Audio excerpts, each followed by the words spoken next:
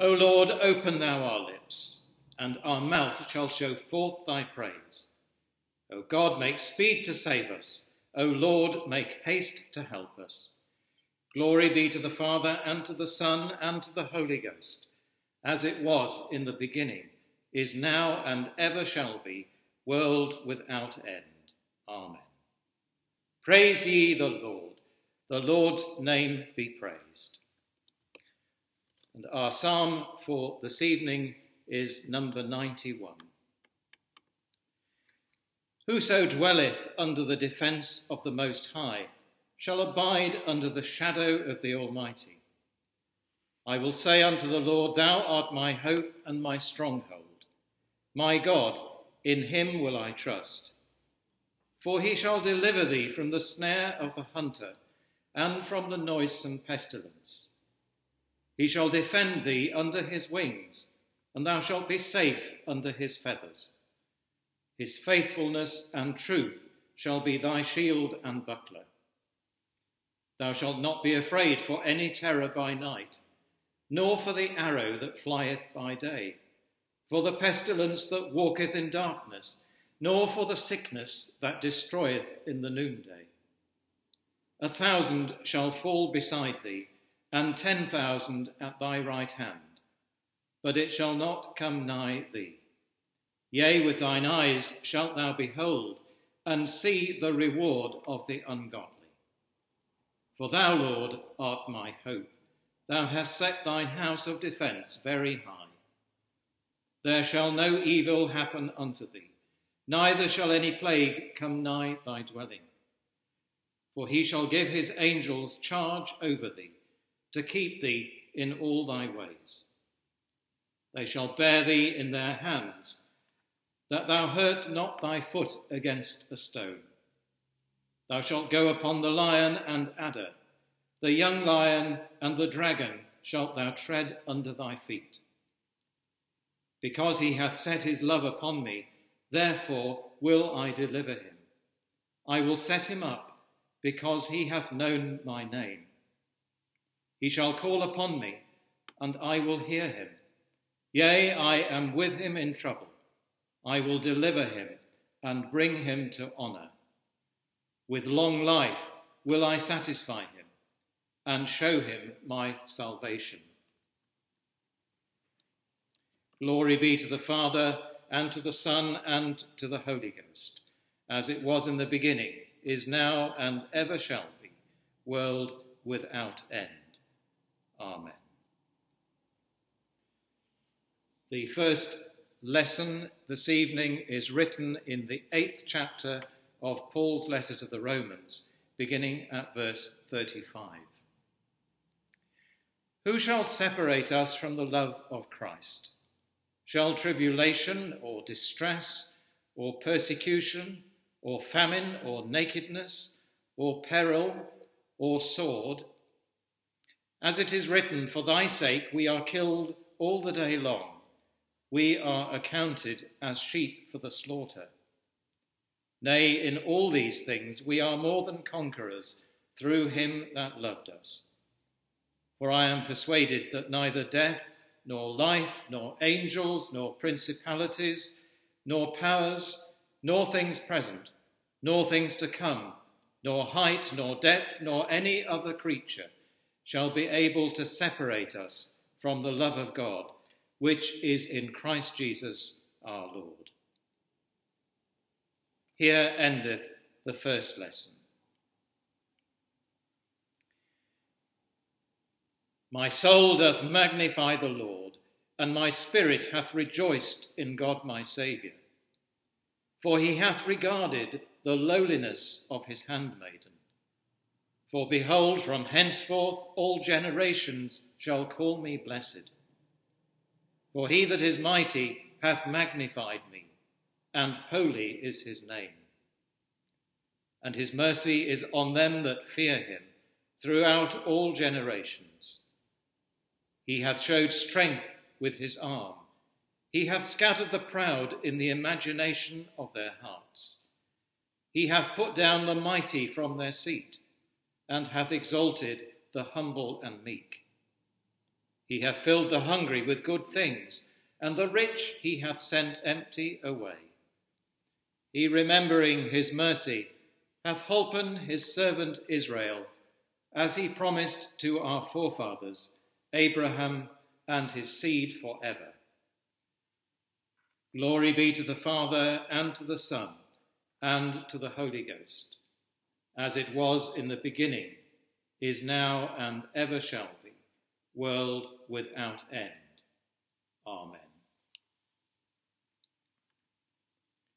The second lesson is written in the 6th chapter of the Gospel according to St. Matthew, beginning at verse 25. Take no thought for your life, what ye shall eat, or what ye shall drink, nor yet for your body, what ye shall put on. Is not the life more than meat, and the body than raiment? Behold the fowls of the air, for they sow not, neither do they reap, nor gather into barns. Yet your heavenly Father feedeth them. Are ye not much better than they? Which of you, by taking thought, can add 1 cubit unto his stature? And why take ye thought for raiment? Consider the lilies of the field, how they grow. They toil not, neither do they spin. And yet I say unto you that even Solomon in all his glory was not arrayed like one of these. Wherefore, if God so clothe the grass of the field, which today is and tomorrow is cast into the oven, shall he not much more clothe you, O ye of little faith? Therefore take no thought, saying, what shall we eat? Or what shall we drink? Or wherewithal shall we be clothed? For after all these things do the Gentiles seek. For your heavenly Father knoweth that ye have need of all these things. But seek ye first the kingdom of God and his righteousness, and all these things shall be added unto you. Take therefore no thought for the morrow shall take thought for the things of itself. Sufficient unto the day is the evil thereof. Here endeth the second lesson.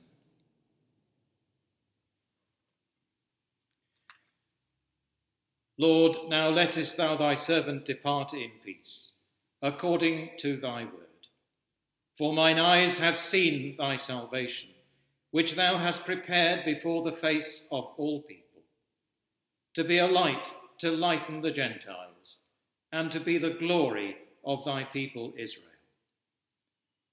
Glory be to the Father, and to the Son, and to the Holy Ghost, as it was in the beginning, is now, and ever shall be, world without end. Amen. I believe in God the Father Almighty, maker of heaven and earth, and in Jesus Christ, his only Son, our Lord, who was conceived by the Holy Ghost, born of the Virgin Mary, suffered under Pontius Pilate, was crucified, dead, and buried. He descended into hell. The third day he rose again from the dead. He ascended into heaven, and sitteth on the right hand of God the Father Almighty. From thence he shall come to judge the quick and the dead. I believe in the Holy Ghost, the Holy Catholic Church, the communion of saints, the forgiveness of sins, the resurrection of the body, and the life everlasting. Amen. The Lord be with you. Let us pray. O God, the Creator and Preserver of all mankind, we humbly beseech thee for all sorts and conditions of men, that thou wouldest be pleased to make thy ways known unto them, thy saving health unto all nations. More especially we pray for the good estate of the Catholic Church, that it may be so guided and governed by thy good Spirit, that all who profess and call themselves Christians may be led into the way of truth and hold the faith in unity of spirit, in the bond of peace, and in righteousness of life. Finally, we commend to thy fatherly goodness all those who are any ways afflicted or distressed in mind, body, or estate, that it may please thee to comfort and relieve them according to their several necessities, giving them patience under their sufferings and a happy issue out of all their afflictions. And this we beg for Jesus Christ, his sake. Amen. O Almighty God, who in thy wrath did send a plague upon thine own people in the wilderness, for their obstinate rebellion against Moses and Aaron, and also in the time of King David did slay with the plague of pestilence 70,000, and yet remembering thy mercy didst save the rest. Have pity upon us miserable sinners, who now are visited with great sickness and mortality, that like as thou didst then accept of an atonement, and didst command the destroying angel to cease from punishing, so it may now please thee to withdraw from us this plague and grievous sickness. Through Jesus Christ our Lord. Amen. O God, whose nature and property is ever to have mercy and to forgive, receive our humble petitions, and though we be tied and bound with the chain of our sins, yet let the pitifulness of thy great mercy loose us, for the honour of Jesus Christ, our mediator and advocate. Amen. Our Father, which art in heaven, hallowed be thy name. Thy kingdom come. Thy will be done in earth as it is in heaven. Give us this day our daily bread, and forgive us our trespasses, as we forgive them that trespass against us. And lead us not into temptation, but deliver us from evil. Amen. O Lord, show thy mercy upon us, and grant us thy salvation. O Lord, save the Queen, and mercifully hear us when we call upon thee. Endue thy ministers with righteousness, and make thy chosen people joyful. O Lord, save thy people, and bless thine inheritance. Give peace in our time, O Lord, because there is none other that fighteth for us, but only thou, O God. O God, make clean our hearts within us, and take not thy Holy Spirit from us. O God, the protector of all that trust in thee, without whom nothing is strong, nothing is holy, increase and multiply upon us thy mercy, that thou, being our ruler and guide, we may so pass through things temporal, that we finally lose not the things eternal. Grant this, O Heavenly Father, for Jesus Christ's sake, our Lord. Amen. O God, from whom all holy desires, all good counsels, and all just works do proceed, give unto thy servants that peace which the world cannot give, that both our hearts may be set to obey thy commandments, and also that by thee, we being defended from the fear of our enemies, may pass our time in rest and quietness. Through the merits of Jesus Christ our Saviour.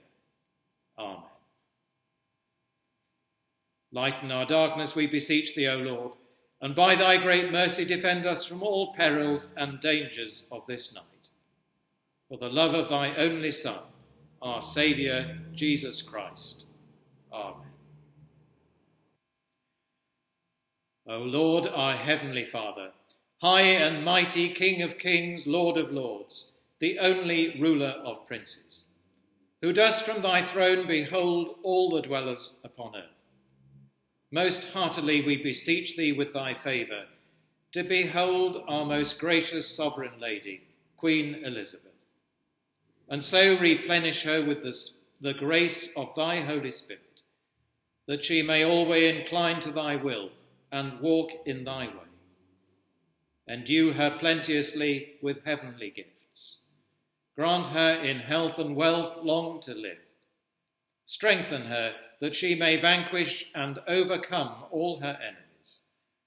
And finally, after this life, she may attain everlasting joy and felicity. Through Jesus Christ our Lord. Amen. Almighty God, the fountain of all goodness, we humbly beseech thee to bless all the royal family. Endue them with thy Holy Spirit. Enrich them with thy heavenly grace. Prosper them with all happiness, and bring them to thine everlasting kingdom. Through Jesus Christ our Lord. Amen. Almighty and everlasting God, who alone workest great marvels, send down upon our bishops and curates and all congregations committed to their charge the healthful spirit of thy grace, and that they may truly please thee, pour upon them the continual dew of thy blessing. Grant this, O Lord, for the honour of our advocate and mediator, Jesus Christ. Amen. Almighty God, who has given us grace at this time with one accord to make our common supplications unto thee, and dost promise that when 2 or 3 are gathered together in thy name, thou wilt grant their requests. Fulfill now, O Lord, the desires and petitions of thy servants, as may be most expedient for them, granting us in this world knowledge of thy truth, and in the world to come life everlasting. Amen. The grace of our Lord Jesus Christ, and the love of God, and the fellowship of the Holy Ghost be with us all evermore. Amen.